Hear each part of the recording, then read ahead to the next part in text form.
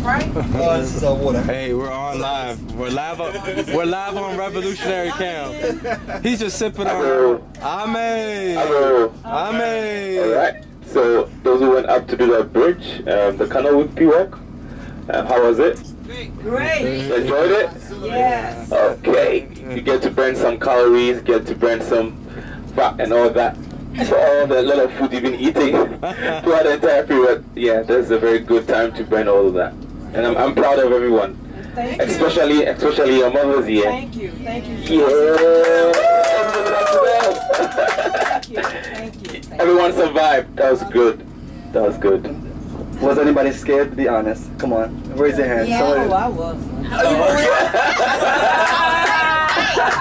when I got up there and y'all got on behind us and started shaking the rope. Why y'all do that? I know, he did do that though. Okay. So how many did you guys go on?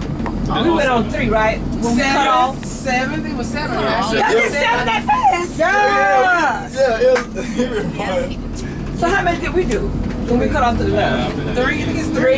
Yeah. 1, 2, 3. You did the chicken exit, but that's fine though. You know, you have chicken. But see, from you folks are good. But yeah, we want everybody else to do it. You know? So perfect. I'm glad y'all came. Yes, you can share with you can share with Sharon and Sonia. That's why we record everything, so people can go back and look at everything that we did. Like literally, we recorded everything and took a lot of pictures. That way we can share the fun-filled adventure. Right, exactly.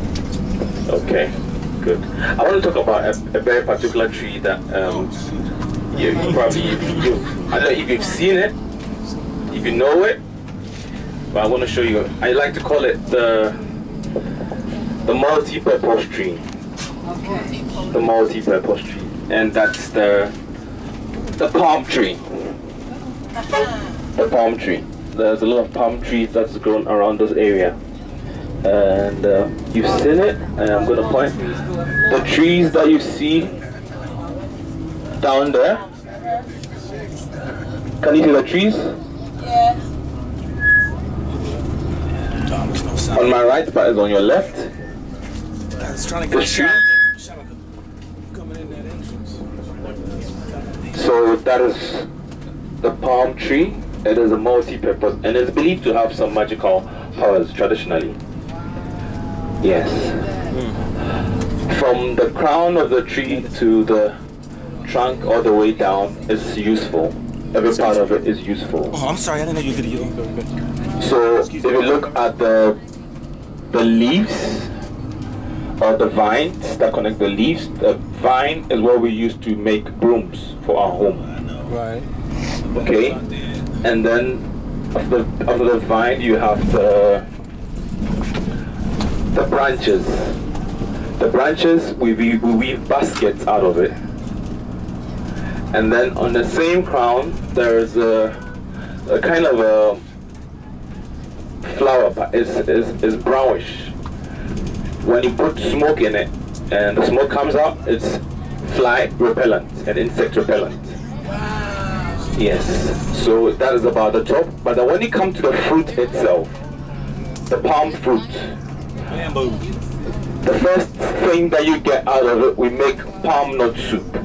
Oh, okay. Palm nut soup is good when it goes with fufu. Yes, palm nut soup. And then if you can get palm nut oil from it. Yes. It's a red oil that you use to prepare the red. Yes. The bean stew? Yes, the red oil. You get it from Bob? Yes. And then, so that's how so the fruit is reddish. You have to boil the fruit. Okay. So when you boil the fruit, then you have to pound it to get a chaff from the fruit. And so that chaff you make the soup out of. And the same chaff, if you keep on boiling it, you can make the palm oil from it. And after you've gotten the chaff is no waste. If you leave the chaff there for a while, it can grow mushrooms. And then also, after you've gotten the chaff, there's a kernel that surrounds it. And that kernel, if you crack open it, there's a nut inside. And that nut you can prepare oil like a cooking oil or vegetable oil. You can put out of it. And then the shell that you can open to open the kennel, the shell, you know, the blacksmith use it as fuel. It burns really like coal. It burns really, really well. And then also after you've gotten that, and then the tree starts bearing fruit, because it can bear fruit for years. When you put it down, that is where we tap palm wine out of it. Yeah, and you don't cut into the tree. You have to take it out from the roots. And once you take it out from the roots, you put it down. You need to tilt it in a way. And then underneath, when the tree is falling, the trunk, when it's falling, when it's falling on the floor, you cut a hole, like a pen top or pen tip hole under the roof. And then on the top, you cut a square shaped hole. And then you put fire, you set fire on top. And then when the fire is hot, you cover it. And then the tip, you put like a bamboo stick shaped in the pen tip, you put it there, and you put a container underneath. You leave it overnight. By the time you come, there's juice, a white juice that comes out of the tree. And that's the palm wine. Wow, okay. And then that same palm wine, you can turn it into a very hard spirit or liquor called akpateshi. When it goes through fermentation and condensation, when you heat it up, the vapor that comes out of it, you can have a very pure white liquor like vodka. And it's very, very strong, or what you want to call moonshine. Our Everclear. Yes, moonshine. Yes. Okay.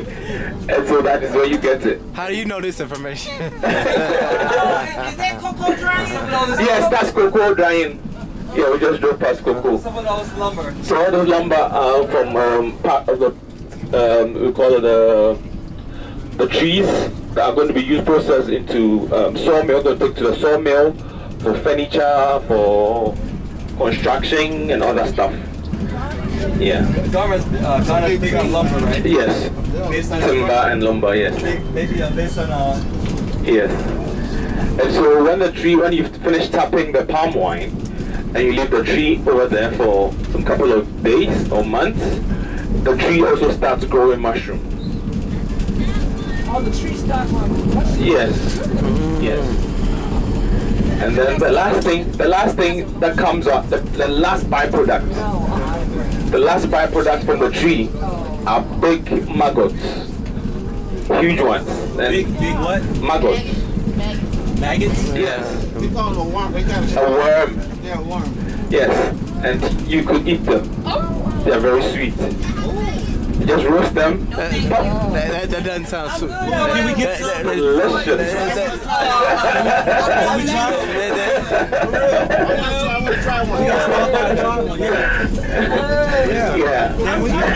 The sweet maggots. You don't find them on the restaurant menu. You don't find them I there. mean like on one of these streets, you know, one of those. Yeah, that's what you get. So that's the last thing. And so the reason why they also believe, because of all the uses of the tree, in certain parts of Ghana, in certain tribes, you know, when they weave the basket, when they're preparing certain rituals, they use a basket. In certain culture, they can actually, you know, a basket is hollow. It's not. If you put water inside, it will drain out. By certain traditions, they can actually retain water in it because it goes through certain rituals, and then it can hold water. And then also, during certain naming ceremonies, they use the palm tree.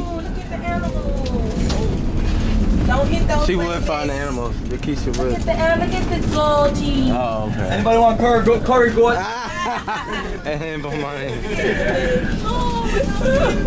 So the palm tree is a very useful one.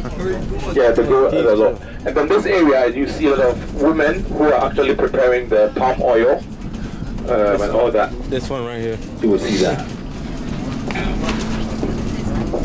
Yeah, if you look on my right, on your right side, that's my left side. These are the palm trees that you see here.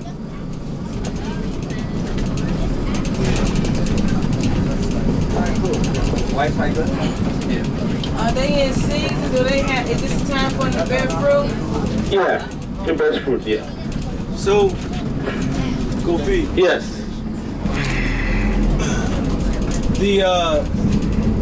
What type of work do the men do?